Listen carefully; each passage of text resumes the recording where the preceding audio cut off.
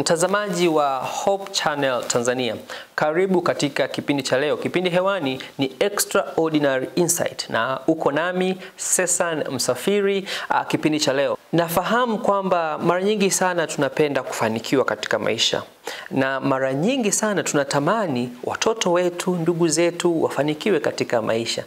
Ukiwa kijana mdogo unatamani ukifika miaka fulani basi uwe na maisha mazuri, ufanikiwe, uwe na familia nzuri, uweze ku-access chakula, malazi pamoja na kuwasomesha watoto, kuhudumia watoto, lakini unaendesha gari nzuri, ukae kwenye nyumba nzuri, uvae vizuri. Ni kweli kwamba watu wengi sana, au tuseme tu watu wote tunapenda kufanikiwa. Leo tutajifunza tabia zinazofanya watu wasifanikiwe. Unajua kuna kanuni nyingi na kuna principle nyingi, lakini labda nipende kuambia mpenzi mtazamaji kwamba kufanikiwa sio bahati. Kufanikiwa sio bahati kabisa. Kufanikiwa ni kufuata kanuni, kufanikiwa ni kufuata taratibu fulani, kufanikiwa ni kufuata tabia fulani ndizo ambazo zinakupelekea au ndizo ambazo zimepelekea watu wamefanikiwa. Nadhani ushawahi kujiuliza kwa nini mtu amefanikiwa, labda amepata fedha fulani, lakini baada ya muda fedha zote zimekwisha. Mtaani wanasema fedha zimekata, zote zimekwisha, na amebaki kuwa na maisha magumu, amebaki kuwa na hali ngumu kama kawaida, kama ilivyokuwa kawaida. Ni kwa nini? Labda ni kwa sababu ya uchawi? Hapana, sio uchawi. Ni labda kwa sababu hakufuata kanuni kadha wa kadha. Unajua watu waliofanikiwa wana style yao ya kuishi, wana kanuni zao, na ukishapata mafanikio fulani, ili kumaintain yale mafanikio lazima uwe na kanuni fulani katika maisha yako. Kwa hiyo leo mpenzi mtazamaji, tutazungumzia kanuni au tabia zinazofanya watu wasifanikiwe. Ndio, zipo tabia 10. Ni 10 tu ambazo kama utazifuata vizuri na kuhakikishia kwamba lazima ufanikiwe, au kama ulikwisha kufanikiwa lazima mafanikio yako yatabaki pale pale. Either iwe katika masomo yako, mafanikio yatakuwa guaranteed, either ni katika maisha yako, katika biashara yako, katika familia yako. Kama utazifuata hizi kanuni 10 utafanikiwa. Tabia ya kwanza, watu ambao wanafanikiwa wanashaurika. Au niseme, kama unataka usifanikiwe, au tabia ambazo zinafanya watu wasifanikiwe, ni kwamba hawa watu hawashauriki. Tabia zinazofanya watu wasifanikiwe ni kuto kusikiliza ushauri. Na sikiliza, nimesema hawa watu hawashauriki. Simaanishi kwamba hawafuati ushauri au wamekataa ushauri, hapana, ila hawatoi nafasi ya kusikiliza ushauri. Unajua ushauri, ukipata ushauri au ukisikiliza ushauri, ndipo unapoweza kujudge kwamba huu ushauri ni mzuri au huu ushauri ni mbaya. Huenda wengine wanatoa ushauri wa kukuogopesha kwamba uache kazi ambayo unataka kuifanya, lakini kumbe kama ungesikiliza ushauri ule, ungejua namna nzuri ya kuboresha mradi ambao unao au kuboresha kazi ambayo unaifanya, ili kuwa na ufanisi na kudumisha mafanikio. Kwa watu wengi wakitaka kusikiliza ushauri wanasema mimi najua zaidi, mimi nafahamu sana, mimi nimeshafikiria yote, kwa hiyo wewe acha tu, nitajua mwenyewe nitachofanya. Hapana. Kama unataka kufanikiwa na kama unataka kazi yako iwe na tija, achia, fungua mlango kwa sababu ya kusikiliza ushauri. Alafu baada ya kusikia ushauri ndipo una judge, ndipo unaamua kwamba huu ushauri ni ufuate au ushauri ni siufuate. Kwa hiyo ni tabia ya kwanza ambayo ni ya msingi sana kwa watu wote ambao wanahitaji kufaulu, watu wote ambao wanahitaji kufanikiwa katika maisha. Tafadhali sana, sikiliza ushauri. Na hii ni kwa watu wote. Either iwe katika masomo, wewe ni kijana upo katika masomo, unasoma, unahitaji kufanya vizuri katika masomo yako, katika mitihani yako ufaulu vizuri, sikiliza ushauri. Huenda wanaokutazama wana njia bora ya kukusaidia wewe kufanikiwa. Tabia ya pili, watu wanaosubiri kusaidiwa. Ndio. Huwa ninashtuka sana ninaposikia Watanzania wengi wakiambiwa tatizo fulani lipo, barabara ni mbovu, una maoni gani? Wanasema ninashauri serikali itafute njia bora ya kutusaidia, au serikali itufanye nini? Wenyewe wanasubiri, au wafadhili fulani waje watusaidie. Watu ambao wanakaa wanasubiri kusaidiwa, Hiyo ni tabia ambayo ni mbaya sana, ambayo kama mtu yote anataka kufaulu, anataka kufanikiwa katika maisha, atakiwi kuwa na tabia kama hiyo. Tumeumbwa na Mwenyezi Mungu tukiwa na uwezo tofauti tofauti, tukiwa na vipaji tofauti tofauti, tukiwa na huruka na uwezo na akili tofauti tofauti. Na hivyo tunatakiwa tutumie rasilimali ambazo tunazo, iwe rasilimali nguvu, rasilimali akili, rasilimali muda, rasilimali zote ambazo tunazo, ili tuweze kutatua changamoto au matatizo ambayo yanatukabili katika jamii zetu. Ndio tabia ya pili ambayo inafanya watu wasifanikiwe ni pale ambapo hao watu wanakaa kusubiria kusaidiwa au kusubiria misaada. Na hii tabia inatakiwa ikuzwe. Wazazi, niongee sana wazazi wanatakiwa tuwasaidie sana watoto wetu waweze kutatua matatizo yao binafsi. Tuwakuze katika namna ya kuweza kuwa problem solver. Kuna maneno mawili ya Kiingereza, kuna moja inaitwa tip na lingine inaitwa TIO. Tip ni TIP. Hii inasimamia think in problems. Lakini TIO ni TIO, inasema think in option. Wazazi wanatakiwa tuwasaidie watoto wetu wao wana think in options na sio ku think in problems. Yani wasifikirie kwenye matatizo tu. Changamoto ikija yanaona kwamba huu ni mzigo, hii imeshashindikana. Hapana. Changamoto inatakiwa inapokuja katika maisha ya mtu anafikiria njia mbadala ya kutatua lile tatizo. Hiyo ndio think in options. Watu ambao hawafanikiwi ni watu ambao wanapenda kukaa na wanyonge wenzao. Najua naweza kuwa nimekuchanganya, lakini wanakaa na wanyonge wenzao ili tu kufarijiana.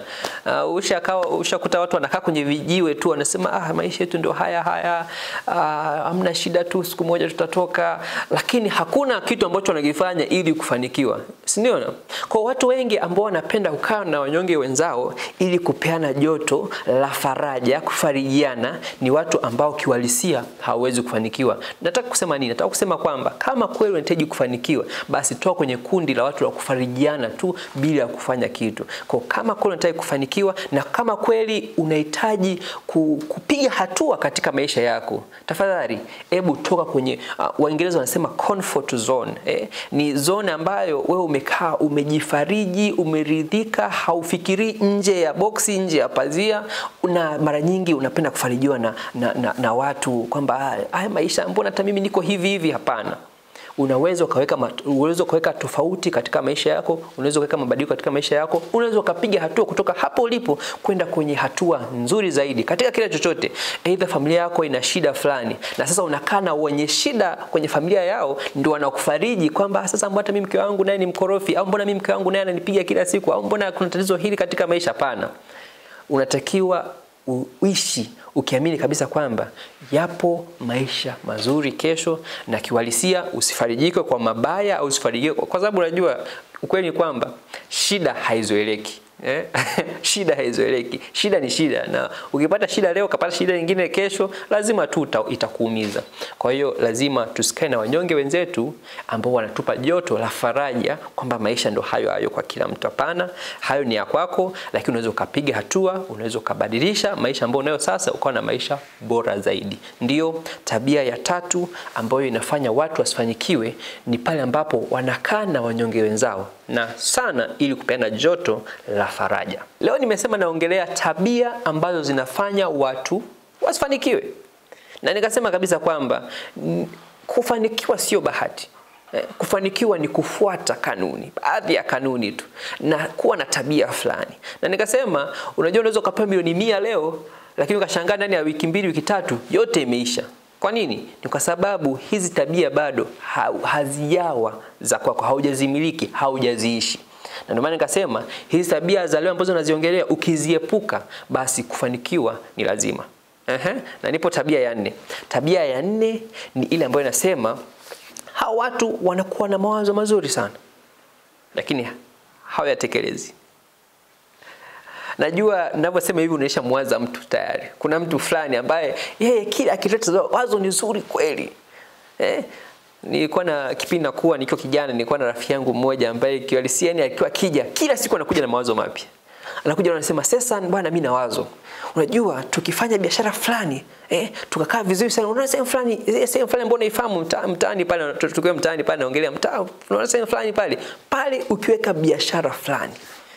Yaani nakuhakikishia ndani ya miezi 3 tu utakuwa unapiga mamilioni ya fedha." Alikuwa ni mpango mizuri, na hiyo ni leo. Kesho akija anakuja na mpango mwingine. Lakini sasa hadi leo ninavyosema hajawahi kuchukua hata wazo lake moja akalitekeleza. Hii ni tabia ya watu ambao hawafanikiwi. Ndiyo, kama unahitaji kufanikiwa, si hauhitaji kuwa na mawazo mengi sana mazuri.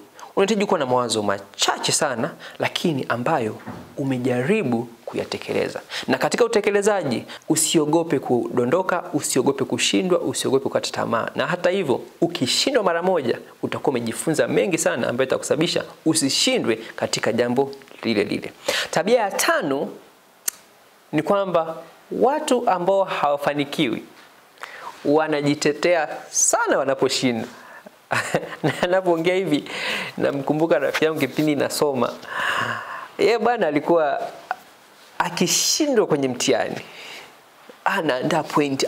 Hata hivyo unajua ni kwa tu sijasoma vizuri. Hata hivyo unajua niliugua kidogo kwa hiyo sikuweza kupata muda. Hata hivyo kipindi mnafundishwa mimi sikuwepo. Hata hivyo ili somo mimi silipendi. Anajitetea sana anaposhindwa. Na kweli mtu unapojitetea sana unaposhindwa ni kwamba unakubali kushindwa. Unakubali kushindwa na unaridhika, unaridhika. Lakini pia kujitetea maana yake ni kutoa sababu zako na sio sababu za kushindwa kwako. Kama tutakuwa tunakubali tunaposhindwa. Yaani kama tutamfundisha mtoto anaposhindwa katika mtihani akubali, aseme kweli sikuelewa na kweli nimekuwa mzembe na kweli nilikuwa sijui chochote katika mtihani. Inamfanya kama ni uzembe basi autatue uzembe ule kwenye mtihani ambao unakuja. Au kama ni kutokuelewa basi ajitahidi aelewe somo lile katika mtihani unaokuja, atafanya vizuri. Au kama ni kutokusoma kwa bidii, au kama ni labda kutokuwa darasani ndio kusababisha asifanye vizuri, basi kutamfanya ahudhurie vipindi ili aweze kufanya vizuri. Sijui kama mtaka kunielewa hapa. Hatujitetei kwa sababu zetu. Hapana, tunajitetea kwa sababu halisi iliyofanya tushindwe. Okay, labda kwa mfano mkulima, mkulima wa matikiti maji. Ameandaa shamba lake eka nzima. Amepanda matikiti maji vizuri. Sasa bana, baada ya miezi 3 tunategemea matikiti maji kuvuna, tutakuta matikiti maji hayapo. Mimea labda imekauka, majani magugu yameota kwenye shamba zima. Sasa namuuliza, "Vipi mzee? Tatizo ni nini?" Ataanza, unajua serikali imefanya nini? Mbolea imekuwa sijui haijafanya vizuri. Vibarua ambao nimeweka hawajafanya. Lakini ukija ufuatilie kiuhalisia unakuta huenda ni uzembe, kwa sababu serikali ambayo inamuongoza yeye ambaye amelima matikiti maji hapa ndio inaongoza mwingine aliyelima matikiti maji na akakuwa vizuri. Serikali ni ile ile tu. Mbolea ambayo yeye anatumia ndio ambao wakulima wengine wametumia na mazao yakawa vizuri. Unakuta labda huenda ni uzembe wake, au huenda hakuwa makini, au hakufuata zile kanuni ambazo alipewa za kilimo cha tikiti maji. Kwa mimi ninachosema hapa katika swala au katika tabia hii namba 5 ni kwamba watu tujifunze kukubali pale tunapokosea. Na tunapopata ujasiri wa kukubali tunapokosea, tunapata ujasiri wa kukabiliana na changamoto hii na kuitatua, na ili tusikosee tena. Na ili ufanikiwe, usijitetee sana unaposhindwa. Kubali kushindwa kwako, napokea kushindwa kwako kwa ujasiri na kukabili ili uweze kupiga hatua. Mtazamaji wa Hope Channel Tanzania, baada ya kujadili hizi tabia 5, sasa tuende kwenye mapumziko kidogo, alafu turejee tena kuendelea kuanzia kwenye tabia ya 6. Ni kipindi cha Extraordinary Insight. Asante, endelea kuwa nasi.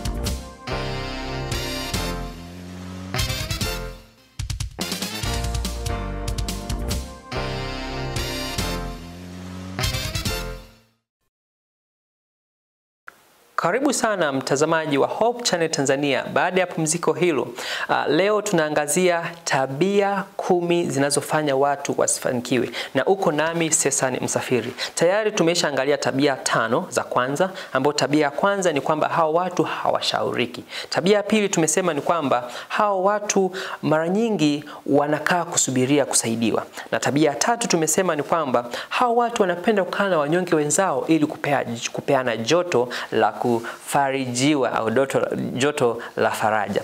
Lakini tabia ya 4 tumesema wana mawazo mazuri sana hao watu. Mawazo ni mazuri sana, lakini hayatekelezeki, hawayafanyi kazi. Na tabia ya 5 tumesema wanajitetea sana. Wanajitetea sana wanaposhindwa hao watu. Wanajitetea sana wanaposhindwa. Na sasa hivi tunaendelea kwenye tabia ya 6. Tabia ya 6 ya watu ambao hawafanikiwi ni watu ambao wanatafuta urahisi wa maisha. Tajiri mkubwa sana duniani anaitwa Bill Gates. Yeye anasema if you want a simple way of doing your work, employ lazy people. Yaani anasema kama unataka kugundua njia rahisi sana ya kufanya kazi yako, basi waajiri watu wavivu. Lakini mimi siongelei wavivu hao ambao wana akili ya kutafuta njia rahisi ya kufanya kazi, hapana. Ninaongelea watu ambao wanatafuta urahisi wa maisha. Unajua, ili ufanikiwe unahitaji kuwa na afya nzuri. Uwe na afya bora. Ili ufanikiwe unahitaji kuwa na nguvu na akili. Ili ufanikiwe unahitaji kuwa na uwezo wa kushughulika katika jamii yako, kushughulika katika akili yako, kushughulika katika kazi yako. Lazima utafute njia za kutatua matatizo fulani. Sasa watu ambao wanatafuta urahisi wa maisha ni watu ambao utawaona kwanza kwenye vyakula ambavyo wanakula. Utaambiwa kula mlo kamili, lakini yeye kwa sababu anatafuta urahisi wa maisha, hataki ile quality ya life, hataki ule ubora wa maisha. Anataka tu bora aishi na hajali nguo anazovaa, hajali chakula ambacho anakula, hajali sehemu ambayo analala. Anaona tu kila kitu ni sawa, kila kitu ni kawaida, ameridhika na kila kitu. Watu wa namna hii kufanikiwa ni kazi sana. Lakini mtu ambaye anataka ubora wa maisha, anataka kula vizuri, anataka kuvaa vizuri, anataka kuwa na maisha bora, anataka kuwa na afya nzuri kwa sababu ya chakula ambacho anakula, lakini anataka kuwa na familia nzuri, anataka watoto wake wasome shule nzuri, wavae vizuri, waonekane vizuri. Watu wa design hii kila siku watajaribu kutafuta namna gani ya kuongeza kipato chao ili kuwa na maisha bora. Hii ni wito pia kwako. Ni maisha gani ambayo unaishi? Na haya maisha yanatathminiwa kwa vitu vingi tu. Yaani vitu vingi tu, lakini kwa ujumla ni ubora wa yote ambayo unayaishi. Ubora. Tupo kwenye tabia ya 7. Tabia ya 7 ambayo inafanya watu wasifanikiwe katika maisha ni watu ambao wana matumizi mabovu sana ya muda. Rasilimali muda ni kitu cha thamani sana na ni muhimu sana ambao tumepewa. Kila mtu duniani ana ukubwa au wingi wa dakika, sekunde, masaa 24 kwa siku. Wote tuna siku 7 kwa wiki, wote tuna miezi 12 kila mwaka. Wote tuna ubora na ulingano mmoja wa muda ambao tumepewa. Issue ni kwamba tunatumiaje muda wetu. Kwa hiyo watu ambao hawafanikiwi ni watu ambao bado hawajajua kutumia muda katika ubora. Kwa hiyo pointi ya 7 au tabia ya 7 ambayo inafanya watu wasifanikiwe ni matumizi mabovu ya muda. Wote tumepewa ukubwa wa sekunde zile zile, dakika zile zile, masaa ni yale 24 kwa siku. Siku ni zile zile 7 kwa wiki, na wiki ni zile zile 4 kila mwezi, na ni miezi 12 kila mwaka. Kila mtu ana ubora wa muda sawa. Lakini issue ni kwamba unatumiaje muda wako katika ubora? Hapo ndio changamoto inapokuja. Kuna watu ambao wanawahi sana kulala na wanachelewa sana kuamka. Muda mwingi wa siku yako unatumia kufanya nini? Je, unatumia katika uzalishaji? Unatumia katika kujijenga? Unatumia katika kujenga watu wengine? Au unatumia katika kujadili masuala ambayo sio ya muhimu sana? Niliwahi kusema kwamba akili ndogo inajadili watu. Kuna watu ambao muda mwingi sana wanajadili tu watu, umbea, huyu amekwaje, huyu amefanikiwa, huyu ameshindwa. Watu wanajadili sana hiyo. Muda mwingi wanapoteza katika kupiga soga ambazo sizo za muhimu sana na kiuhalisia hazizalishi chochote katika maisha yao. Kwa hiyo kama unahitaji kufanikiwa, kama ni lengo lako ufanikiwe, kama ni lengo lako upige hatua katika maisha yako, ni vyema utumie vizuri muda ambao unao. Rafiki, mafanikio ni matumizi bora ya muda. Watu ambao wanafanikiwa ni watu ambao hawatafuti fedha kwa sababu ya kula tu, bali wanatafuta fedha kwa sababu ya uwekezaji. Unajua kuna mtu ambaye anatafuta fedha ili ile fedha iishe, afikeshwa atafute fedha nyingine kwa ajili ya chakula tu, ale, spend, pate good time, fedha iishe. Lakini mtu ambaye anafanikiwa au tabia ya mtu ambaye anafanikiwa au atafanikiwa au tabia ya mtu ambaye anafanikiwa ni mtu yule ambaye anatafuta fedha, na baada ya kupata ile fedha anajua kabisa kuna fedha kwa ajili ya akiba, kuna fedha kwa ajili ya kuwekeza zaidi, na kuna fedha kwa ajili ya matumizi. Kwa hiyo watu ambao hawafanikiwi ni kwamba kwa sababu fedha yao yote ambayo wanaipata, na hapa siongelee fedha nyingi kiasi gani, siongelee kwamba mtu amepata milioni 10, milioni 20, hapana. Naongelea hata mtu ambaye amepata shilingi 1000, 2000. Kwenye hiyo 1000, 2000 lazima kuwe kuna fedha ya akiba. Kwa kuna fedha ambayo itakusaidia katika kuwekeza, lakini kwa kuna fedha ambayo itakuwa ya matumizi.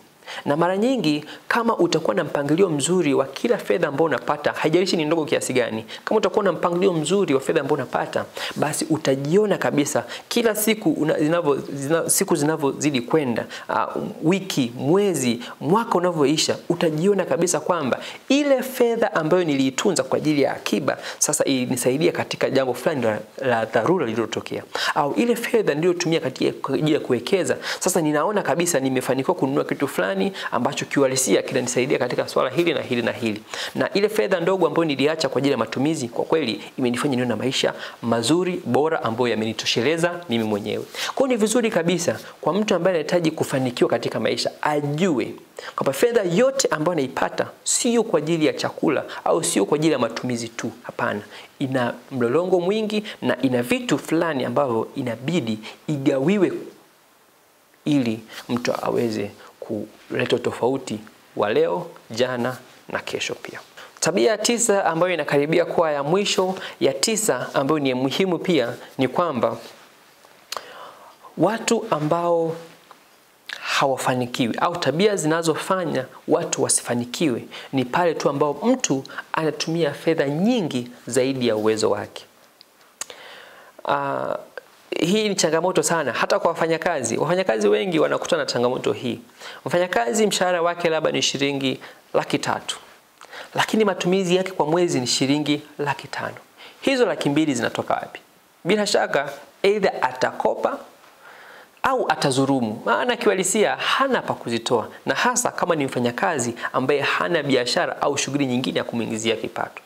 Na ndio maana huwa napenda kushauri sana, hata kama ni mfanyakazi, jaribu kutafuta shughuli nyingine ambayo itaweza kukuingizia kipato, aidha kama ni kilimo au ni biashara ndogo ndogo au chochote ambacho unaweza kufanya kwa muda wa ziada ambao unao, ili basi uweze kuongeza pato lako na uweze kuwa na matumizi hayo ambayo nayo. Lakini nimekutana changamoto kubwa sana kwa watu wengi, kwa wafanyakazi wengi sana, wanakuwa na matumizi mengi zaidi ya mapato. Pia hata watu wafanya biashara, watu wenye maduka, faida yake kwa siku labda ni shilingi 50,000, lakini matumizi yake kwa siku hiyo hiyo ni shilingi 70,000, 80,000.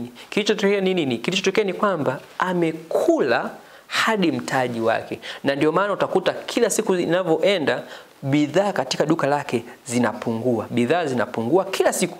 Bidhaa zinapungua kila siku, na mwisho wa siku anafunga duka kwa sababu anashindwa kulipa kodi, anashindwa kulipa ushuru, anashindwa kulipa mfanyakazi, lakini atashindwa pia kununua bidhaa nyingine kwa sababu amekula fedha zaidi hata ya mtaji ambao alikuwa nayo. Watu ambao wafanikiwi ni watu ambao wana matumizi makubwa zaidi ya kipato ambacho wanacho. Na hapa niseme nini? 1, punguza matumizi yako. Lakini 2, kama unaona matumizi yako hayawezi yakapungua zaidi ya hicho kipato, gundua kwamba una kipato kidogo, na hivyo unachotakiwa kufanya ni kutafuta njia nyingine ya kuongeza kipato chako ili basi matumizi yako yaendane na kipato chako. Ndiyo. Tabia ya 9 ni kutumia fedha zaidi ya uwezo wako. Tabia ya 10 ni watu wanaolalamika tu. Na ninaposema tu, najua unanielewa kwamba wenyewe ni kulalamika tu. Ni kulalamika tu. Aidha wanalalamikia mfumo, aidha wanalalamikia serikali, wanalalamikia viongozi au uongozi fulani, wanalalamikia familia. Nilikuta mpaka mtu analalamikia wazazi wake kwamba kwa kweli mimi baba yangu kama isingekuwa hivi mimi nisingekuwa na maisha haya, kama isingekuwa hapana. Kila mtu amepewa fursa, na sana ninapoongelea watu wazima, kila mtu mzima amepewa fursa ya kubadilisha mfumo fulani katika maisha yake. Ninayo historia ya watu wengi ambao wamezaliwa katika familia duni, katika familia maskini sana, lakini mpaka wanapokuwa watu wazima wamesaidia sana familia, wameboresha sana familia. Kuna watu wengi ambao wanadhani hawezi wakashika nafasi fulani mpaka wawe na mtu mkubwa ambaye ni ndugu yao ambaye anafamilia nao ambaye atawaunganisha. Hapana. Ninatamani sana kila mtu aweze kujisimamia katika kutafuta au kufight kwa maisha yake. Kila mtu ana fursa sawa, kila mtu amepewa talanta, uwezo, vipaji kulingana na namna ambavyo Mungu anahitaji aishi au namna ambavyo Mungu anahitaji kutumia ufanisi huo katika dunia hii. Na hivyo hatutakiwi kulalamika tu. Hatutakiwi kunungunika. Hatutakiwi kuwa watu wa kulaumu. Hapana. Watu ambao wanafanikiwa ni watu ambao wanaangalia fursa katika kila changamoto ambao wanaipitia. Na hivyo hawana nafasi, hawana dirisha la kutoa lawama kwa watu wengine, bali kutambua udhaifu au makosa waliofanya katika maisha yao na kujitahidi kuyarekebisha ili wawe na maisha bora, ili wawe na ufanisi, lakini zaidi ya yote ili wawe na mafanikio katika lile ambalo wamekusudia. Ndiyo, tabia ya 10 na ya mwisho ni kuacha kulalamika. Hatutaki kuwa unalalamika. Unavyolalamika zaidi ndivyo unavyojicheleweshea mafanikio. Labda niende haraka kwa hizi tabia. Tabia ya kwanza, watu hawa hawashauriki. Tabia namba 2, watu ambao hawafanikiwi ni wale ambao wanasubiri tu kusaidiwa. Tabia namba 3, watu wanaokaa na wanyonge wenzao ili kupewa joto la faraja. Tabia namba 4 ni watu ambao wana mawazo mazuri sana lakini hayatekelezeki. Tabia namba 5, hao watu wanajitetea sana wanaposhindwa. Tabia namba 6 ya watu ambao hawafanikiwi ni wale ambao wanatafuta sana urahisi wa maisha. 7, wana matumizi mabovu ya muda. 8, ni siku zote wanatafuta pesa kwa ajili ya matumizi tu na sio akiba wala uwekezaji. 9, watu ambao ni vigumu sana kufanikiwa ni wale ambao wana matumizi makubwa zaidi ya kipato chao. Tabia ya 10 ambayo inafanya watu wasifanikiwe ni watu ambao siku zote wanalalamika tu. Asante sana mtazamaji wa Hope Channel Tanzania kwa kuwa nasi katika kipindi chetu cha leo. Niwakaribishe sana katika kipindi kingine, na huu ndo mwisho wa kipindi cha leo. Mungu awabariki sana.